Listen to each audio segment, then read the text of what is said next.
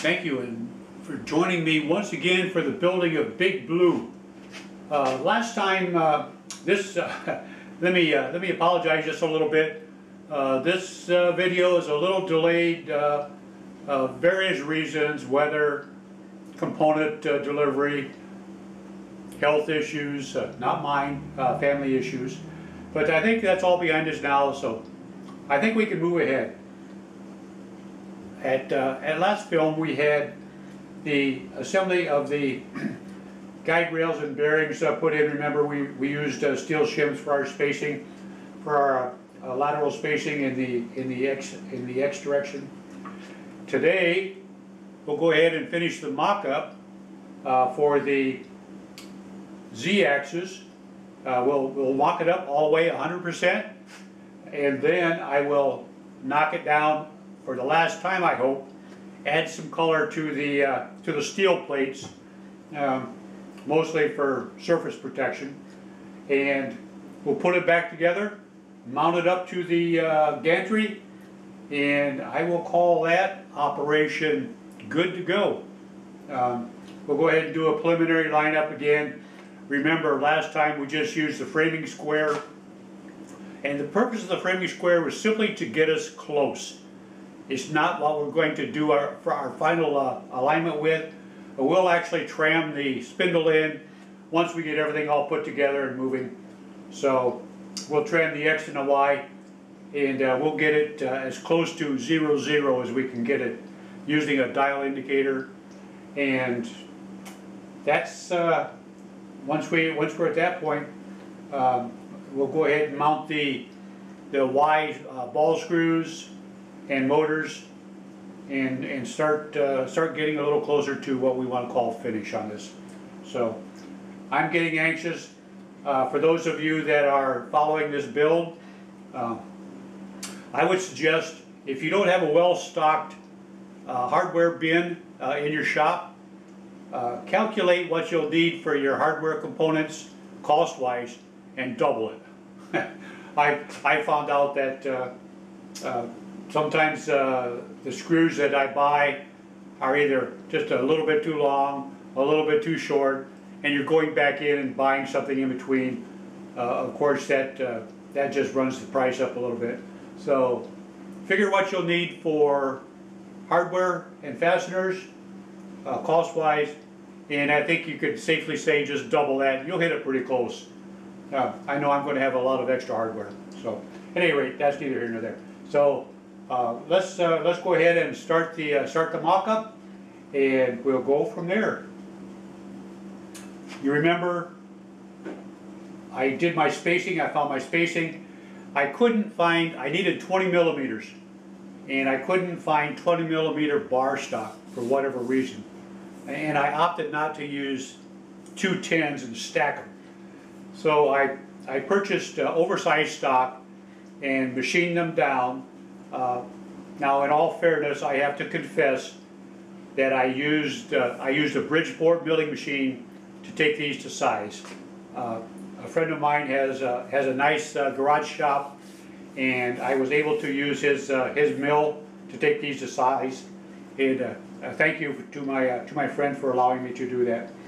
So far, that's everything else has been done with all simple hand tools, and I could probably have used the 10 millimeter stock, stacked them together, clamped them, basically screwed them together, and put all my holes in them. But I didn't want to go to that trouble. That may be an option that you'll want to try. So, at any rate, I have I don't want to call them shims, pretty thick shim. I want to call them a spacer at this point. So I'm going to go ahead and put the spacer on. I'll get the spacer set up on each one of the linear bearing blocks. And I think before I do that, let me zoom in a little bit so you get a little better view.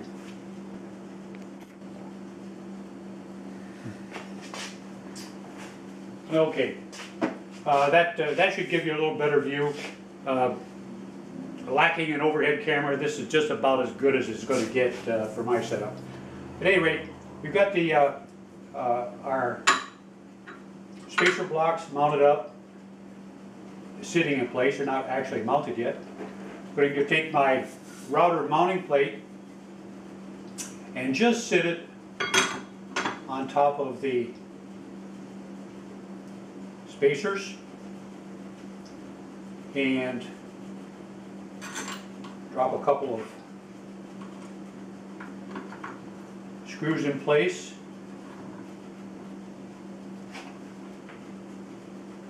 For a quick alignment.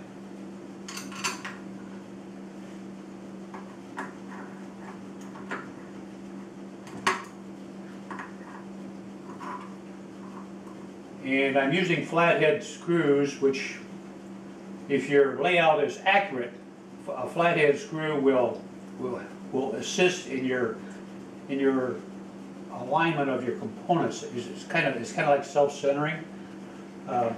It's not as good as a dowel pin, however, but they do pretty good.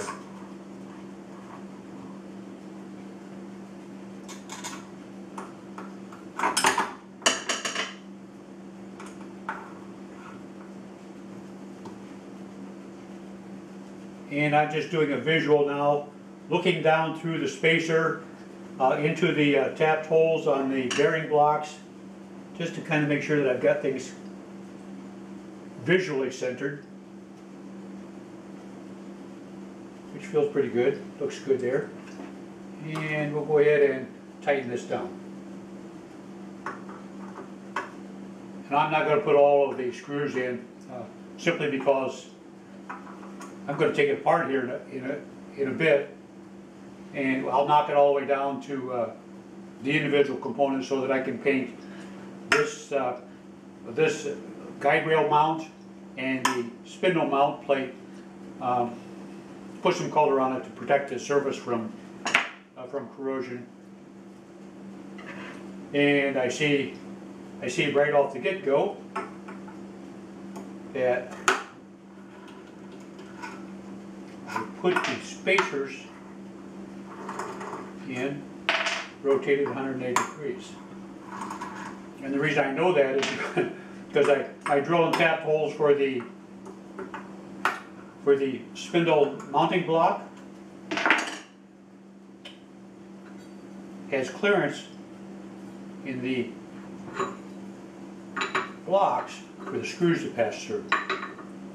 And I would suggest, unless your screws are exact to length, you'll probably have to, if you do a spacer similar to what I'm using, you'll have to put some relief holes in your blocks, just for that reason, to allow the screws just to pass through.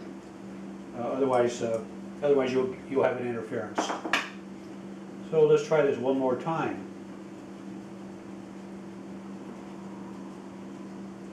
Line the plate visually down. Just locate the hole. Same thing on this side.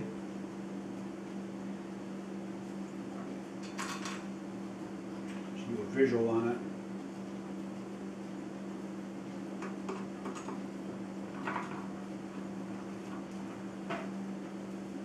Bump it over just a tad. Move the bearing back into position now that I've wiggled everything out of position. Try that one more time.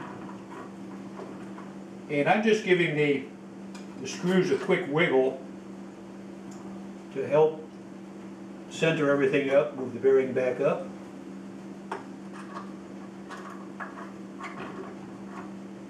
Alright.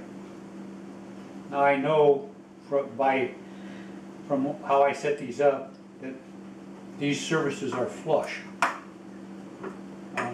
That's how I set my layout up. So we'll flush that, snug that down.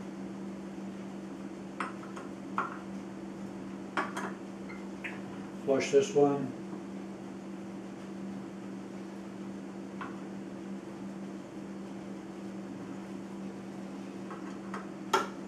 Again, this is all by feel. I'm not using an indicator to line any of this up. Hopefully, at the end of the day, it doesn't come around and it cause me a problem. So I'm taking a little bit of care. I'm spending some time getting it where I set it up to be.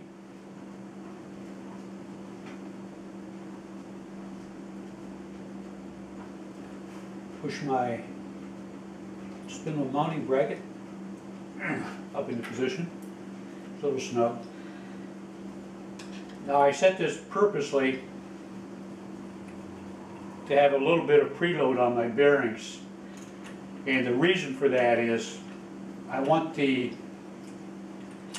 assembly to be a little snug. Otherwise, with the combined weight of the first blade, spindle mount, spindle, you could overcome the magnetic drag of your motor, and the thing, basically when you turn power off, the thing will just unwind and screw itself right down to the table or your workpiece, which you don't want to do. I have just a little bit of a preload on it, so that it just kind of snugged everything up just a tad, so that it will not move on its own. I hope. Spindle mounting plate is on.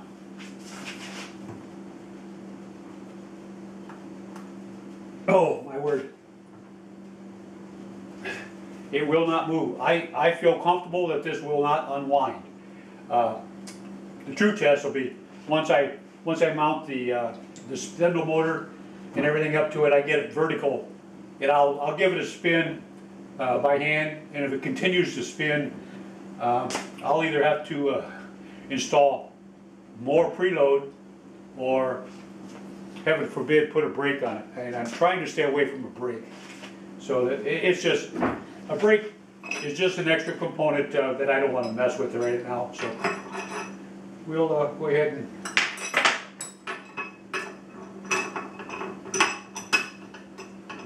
get the spindle mount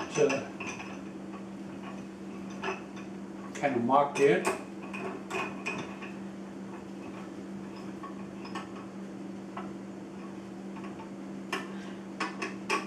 Again, finger snug is good enough right now. It's all going to come apart. And the end result will be the spindle itself.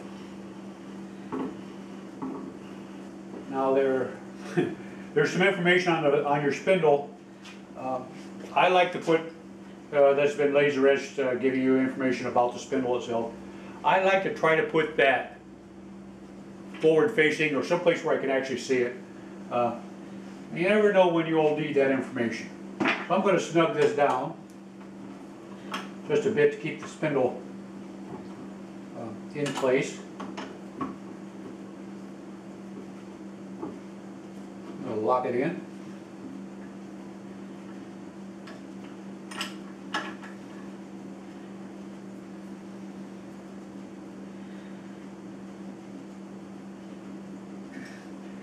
Okay, it's not coming out of there. And it moves really, really nice. It's smooth, no binds. I'm going to have to, I do know for a fact that I'm going to have to put a positive stop someplace because I can drive the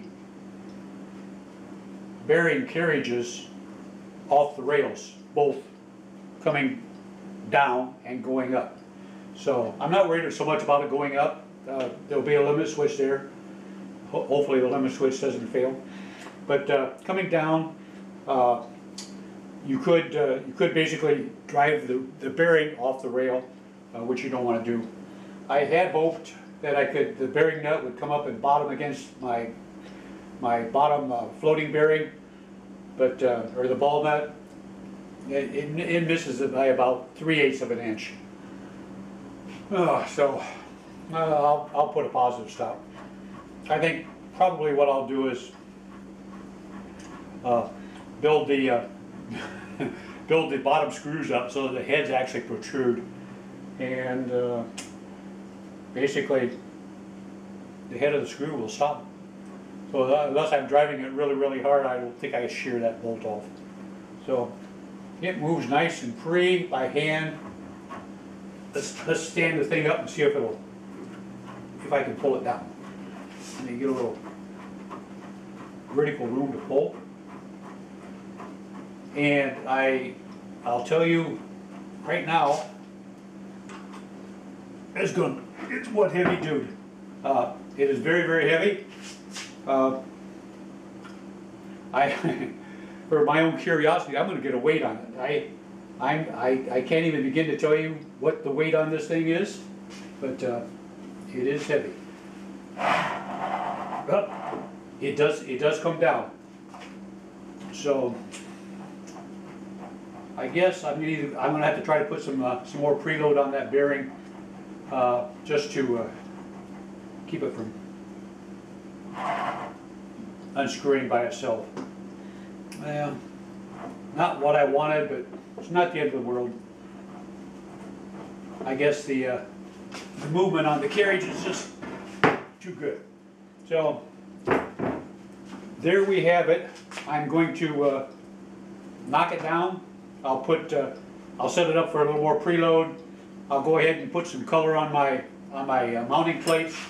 We'll do a final assembly, and I would ask that you join me for mounting it up to the carriage, the gantry. We'll get ready to move on to the next step. So thank you again, and I look forward to seeing you here shortly. The next video won't be spaced out quite so long. So thank you. Have a good day, and until I see you again, continue building.